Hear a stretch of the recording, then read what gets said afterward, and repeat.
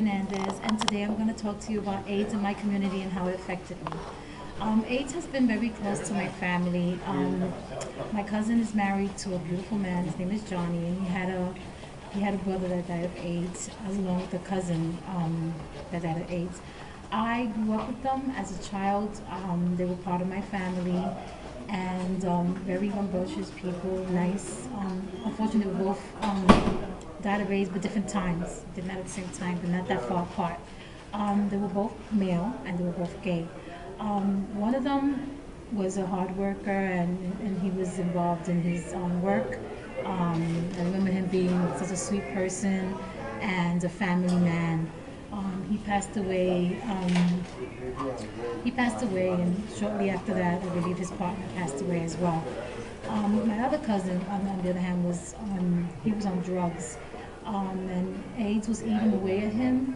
And because he was on drugs, it was more painful, I believe, because he continued taking drugs. I guess that was a way to escape. And I remember him being so bold. He would go out in like these short shorts and cut off his pants and make a lot of holes in them, and he would be at the beach catching sunburns. Like, at the end he really didn't care about himself, and it was sad because everybody loved him. I remember sometimes some people in the family treating him different. Oh my God, he came to take out the paper cups. I mean, not my family because we don't like that, but of his family, I saw them doing that a few times, which was saddening me because they didn't realize what AIDS was about, because it was it felt like a new disease to our world, and I believe it's probably been out for ages. Anyway, to cut it short, he passed away, but the last thing I remember of him is his smile. 'Cause I'm always the photographer, and I took the last few pictures of him, and I also went to the hospital when he was dying, and the last things that he said to me was, "Don't cry because you're too beautiful." I know he kept holding my hand. It was sad because he wasted away. He was basically like 180 pounds, and he wasted away to like 75 pounds. So that it has affected us a lot, and I definitely don't, wish it upon anybody. So I always say safe sex, and try your best to, try to be safe out there with any diseases. But this is a disease that eats you away, so it's something to think about. Thank you. 1,000 people in NYC don't find out they're HIV positive until they're already sick with AIDS. Out of sight, out of mind isn't a means for a cure. Over 100,000 New Yorkers are living with HIV right now. These numbers pertain to AIDS in my community. I don't know anybody personally who has AIDS. I never had the experience of actually meeting anybody with AIDS that I knew of, but it does still affect our community. When I was younger, I had AIDS education classes in school. I think most people in our age group have had that, but like people of my mom's generation, they didn't. There's still this big misconception about how you get AIDS. Like my mom, for example, won't sit on a public toilet seat ever because she's afraid of getting AIDS. As many times as I told her, "Mom, you can't get AIDS by that kind of contact," she just doesn't get it. My mom also has a gay friend, and like she won't hug him or touch him or like have any physical contact with him. She's afraid, like, oh, what if he was with someone who had AIDS? So I think among like older people, there's some misconceptions about how you get AIDS, and there needs to be more education for everybody, not just for students and younger people. There needs to be more enforce that you can't get AIDS through regular contact with people. It's me, Gil Gallard from speech class. As we know that AIDS, it kills a lot of people every year, and my friend's uncle had it, and it affected him in a lot of ways. Ever since he had it, he was unemployed and had to get out of work just to get treatment, and treatment was very expensive. And so, I mean, right now I don't know what's going on with him and the treatment. So, but yeah, like my main point is like it really affects the community, and yeah, it causes a lot of deaths. So, yeah. Affects my community like that. When they hear the word HIV, right away they think of, oh, it could be transmitted right away. Like you touch a person and you get sick and the disease spreads to you. Well, it isn't like that actually, but people just judge something by their cover, you could say. I work in the lab, so there is a lot of people that have HIV. And my experience is that when I saw that there was a positive HIV in another patient, I just blanked. I was like, oh my God, I'm holding a specimen of a person that has HIV.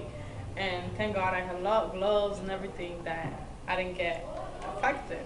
So the thing is that from my own experience, I don't really blame some people for doing that, but then like you never know what people might go through, you know? And HIV is a really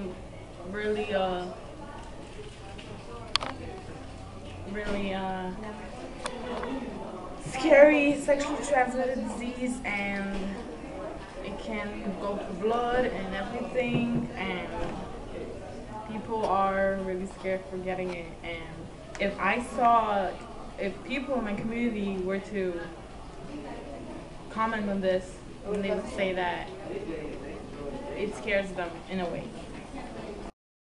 Rolling. We're rolling? How does how does AIDS affect your community? Check, take one. I was once told that the worst part of the HIV and AIDS virus is not knowing your status. And by that, I took it as meaning an individual that doesn't know that he's infected can infect others. They have the terminology, the down low brother, who is a person, a male that presents himself as being straight but involves himself in homosexual activities and infects my community, your community, all communities, sisters, mothers, nieces, aunts. I do know a few individuals that are HIV positive. For whatever reason, whether it's drug use or blood transfusions or unprotected sex, for the most part, my community I would expect to just grow and evolve. And although HIV and AIDS is not a death sentence, it does bring major complications to one's life. So my advice to all is to wrap it up and get checked out so you can know your status. Thank you. A strong topic within our community. I'm not personally affected by it or know anyone who is, but it still affects me and concerns me because of how many people have the virus and how much is growing every year and how many people die from it. I feel that we all need to come together as a community and be more careful and practice safe sex and just work together with it to stop this madness. Is crazy. A lot of people are dying from it, and I would hate to think or that one of my family members can be affected by it or someone I loved and cared about. So I think we all need to come together, get tested, practice safe sex, and do whatever we can to stop this. Hey, what's going on? My name is Carlos Villavicencio. Today is November 29th, 2010. I am going to share with you a little story about what I know about AIDS. It's something that it's been in my family. I've lost a couple of relatives due to it. It's a very nasty, ugly disease, a virus. And one of the main focuses is to prevent it. Protection is the best way, I feel.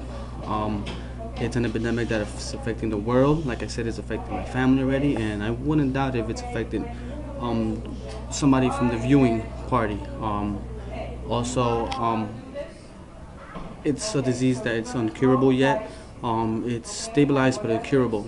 I hope that one day in the future there is enough remedy to actually overcome this nasty disease and have a better outlook on society itself. Thank you. People look at you differently, and people around you become a risk.